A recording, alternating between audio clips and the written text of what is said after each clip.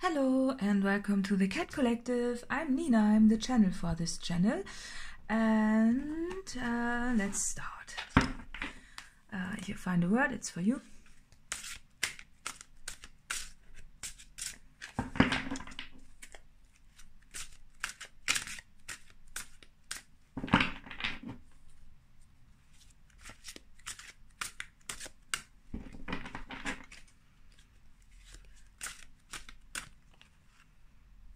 Actualization, limits, dream.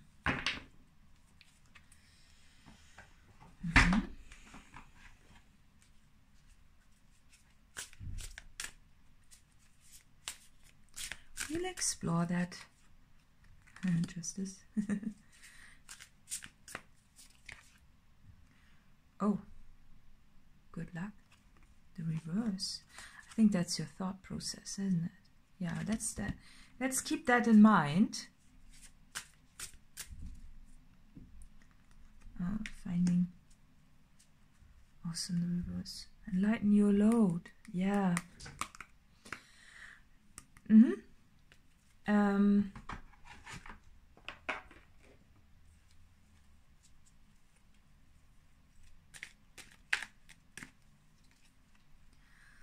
No.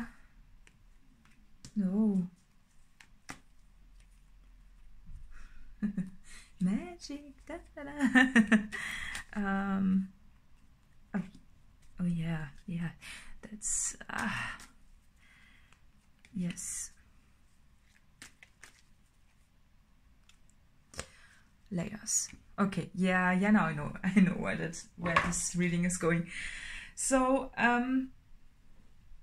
I think something has happened that really made you want to protect yourself, loved ones. Let's see. Actualization. You will achieve your full potential by virtue of your creativity and your honest pursuit of truth. Oh, very spiritual energy, right? Very powerful also. Okay, let's go further. Limits. Know that limiting attitudes are often formed as protective reactions to past events. Yeah, very dark. It's like, but it's not. Okay, it's dark, but it's not. Dream. Connect to your intuitive dream world of metaphors and symbols. Oh, yeah. Okay. Okay. So something has happened that you wish you didn't. That didn't happen, and it's that you. And it causes you to react in a way. So you found something, and you really didn't get a good vibe of this. It felt like almost. Witnessing an offer with roots that is very open-hearted and very with a lot of love energy, right? But it felt so out of place in a way that it made you protect. You know, it felt like didn't give you good vibes at the first because it touched you, and it felt like you didn't want to find this, you didn't want to see this, you didn't want to have that, and you felt like it felt like a discovery you didn't want to make, and felt like almost intrusive, or it just didn't feel good, or maybe it made you want to protect someone because you want things to be just, and it felt like it didn't feel good. It didn't feel good, like intrusive, like really intrusive. It's this with this, yeah, limits. It felt like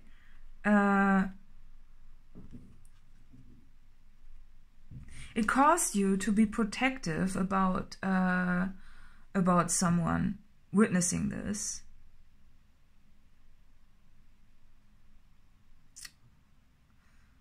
Almost like you want to protect them. Maybe also. You're very empathic, so you want to protect them. And yourself also, but you're also...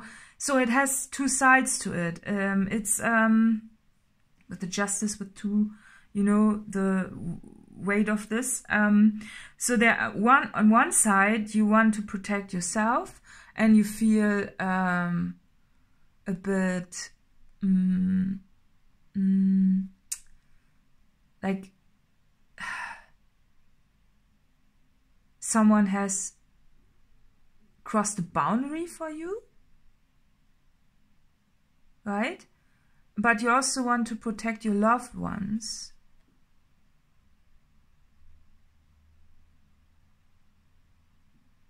That's very interesting. So it can go both directions. So there's one part that really wants... I think you want to more protect them. Because you think maybe you have more information, but do you really have more information? That's the question.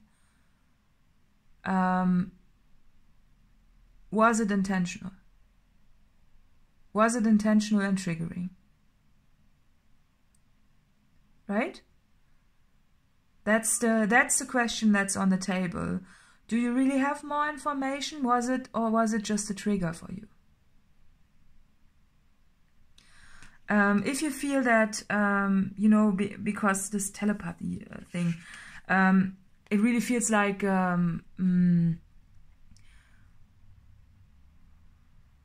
it's in, you know, when a telepathic connection is there, it might make you feel like you want to protect yourself because, or, you know, maybe you want to, it feels invasive. That's really what I felt. It feels invasive and it pulls on you. And it's nothing to be, you know, defensive about, but I still think that you had a defensive stance on this. Even though I don't think that you see all the layers behind this, though. You might think you do, but it's not the truth. You are not seeing all the layers behind this. And vice versa also. A little bit. I think, you know, it's this, you know, whenever something feels intrusive, it feels like someone has crossed some sort of boundary. When in fact, it's not the truth, it's just the underlying energy that is that they don't know of either. But, you know, a telepathic connection, you know all the answers because you are you, but they don't know all of it because they are them. It just feels intrusive when in fact it isn't, because they don't really know 100%. You know? But they do. It's interesting. Okay, so this just wants to be like, that's it. That's how it's supposed to be, and it was a good discovery for you because it taught you something about yourself. It's like, it's actually something very nice that you think is not nice because something touched you. And I think it was this, it like something really, you have a protective stand about someone. You want to protect them from heartbreak, right? You want to do that, but you don't know that they know. on the other hand, you don't want to. You also don't want. You don't want them to know. It's a bit complicated, isn't it? So all I can say is that there's some magic involved, and it's an ancient magic, and it's not something to be defensive about, even though you feel the need to be the one to make the justice happen, right? There's nothing to be protective about, because those metaphors and symbols, they are misleading a bit, and therefore it's not easy to really know all the answers until, no one is going to invade your personal space. No one is doing that. Okay, it's nothing to be scared about. I don't think that you have the whole picture just yet. You might think you have, but you don't. And it's just, it was just there to trigger something in you. And I think the trigger is the justice, because the trigger is honest pursuit of truth. This reaction that has been caused is supposed to teach you something.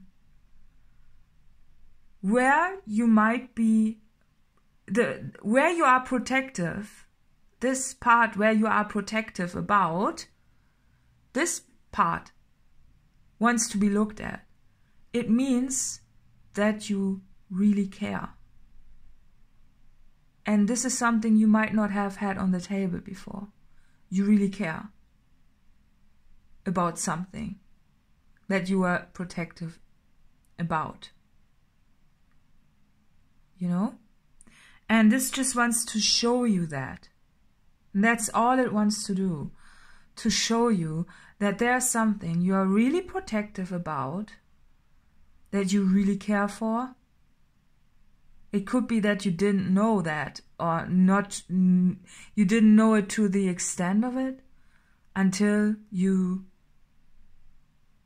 realize the reaction within you. You know what I mean?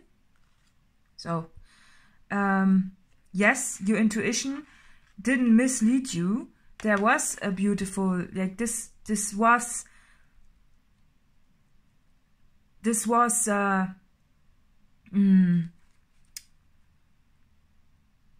okay, so I think this was, there are several directions. So I think you just know one direction, but there are several directions, and you don't know all of them. Right? So therefore, there is no need to be protective. So don't be alarmed. It's fine. I know the reaction was protective, and it's like, but a black cat for me is always good luck. And, this is just your thought process. Whenever I see something in the reverse, for me it's always your own mental construct that is in the reverse. It's this, that's what you think. You thought that this was not good, but it's actually good. Good news, because, well, you might not see all the layers. They do, because they are them and you are you. You also only see, okay, the thing is, you only see your own layers because you are you. So for you, yourself, your own self, you have all your answers. And they have all the answers for themselves. So therefore, you don't need to be protective, because they have, justice. The justice energy gives people advanced knowledge that is supposed to protect them, right? It's supposed to protect them, and therefore they have been given the information you already have in advance. So there's no need to be protective about anything, because they know. It was just supposed to trigger you. And what it was supposed to trigger was your protective side. your beautiful protective side. It's beautiful. It's a very masculine energy, and it's beautiful because it's, you know, we have masculine and feminine energies, but a healthy protective energy, you know, is comforting for everybody who is being protected, because in these days, you know, we are all,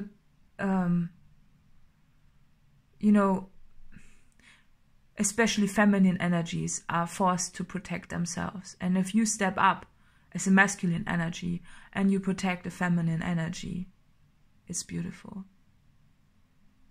It's very beautiful. I think there's nothing, you know, that it's healthy in a way, but it depends how far you go with the protection, of course. But it shows you something, you know, because if you have been protective of some sort of, whatever you've been protective about, it just shows you how much you love them, right? And it's beautiful. And it's something that feels like, yeah, it's beautiful. It's just this, whoever is being protected really notices, right? So yeah, this is a bit of an intense energy nonetheless. So, but you just need to be aware that whatever you found is actually not there's no, you know, there's no harm being caused for anyone, not for this person with the flowers, not for anyone else. It's just, you know, as I said, justice, the justice energy gives people who deserve justice more information in advance, right? So that's just something that wants you to be seen, but also, you know, there's magic on the table and everything. And it just wants to invite you to be a bit more, yeah, to open your heart. I think that this moment that caused you to be protective was also a moment that really opened your heart in a way. And it shows you something what's in your heart. And that's all it wanted to do. And that's where the healing comes into place. It's beautiful, and it's nothing to brace against. It's just something that you might notice. But yeah, I'm being drawn to. No, I'm not gonna talk about this. There's some unspoken stuff also, but yeah. So. But still, it just wanted to, the protective stand wanted to show you something you are protective about and make the connection and see how much you actually, how much you care about someone, right? So don't be alarmed, it's all good. It's just that you need to look at what you were protecting and how much it touched you, right? Okay. I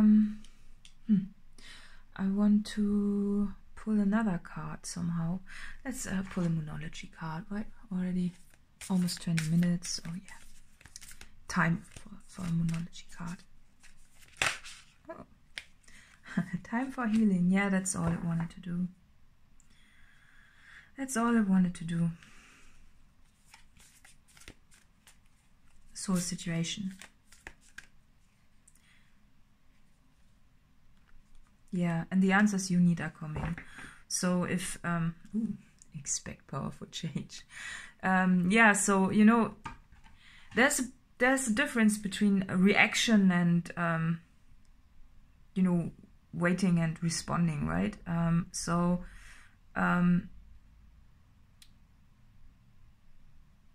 it always unfolds on time, but over time. But for now, it just wants to show you the protective stand that you had and why you were protective. It could be that you were overprotective and a little bit too alert and a little bit too reactive. Could be. But if you were protective about someone, then also consider why you were so protective in the first place. You know, yeah, that's what I wanted to show you, right? Yeah. So let's see who this reading is for.